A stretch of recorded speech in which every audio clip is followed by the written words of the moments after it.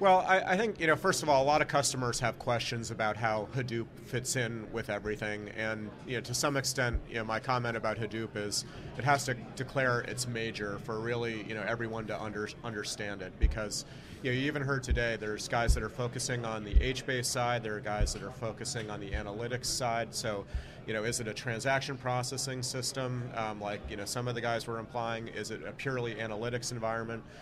So Informatica is really kind of seeing this, like everyone, evolve. I think that the most natural cases right now are around the analytics. They're not really a substitute for other things that are going on. We're seeing it as a complement to existing analytic environments. Hadoop doesn't yet support the full range of SLAs that you see with some of these traditional analytic environments, but it seems like it's getting there.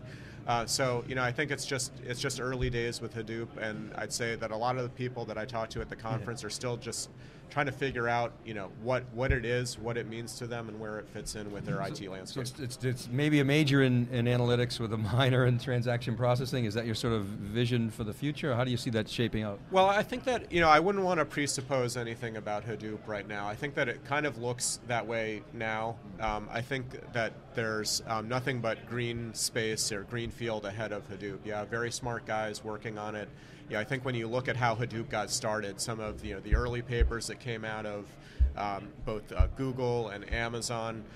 Now, it reminded me a lot of how relational databases got really kick-started. So, like back in the 70s, Cod and Date write a paper, Larry Ellison and Bob Miner read the paper, and it's like, hey, I'm reading about the future here. And when you read the seminal papers around Hadoop and MapReduce, it's like, hey, you get a feeling like you're really glimpsing the future of something.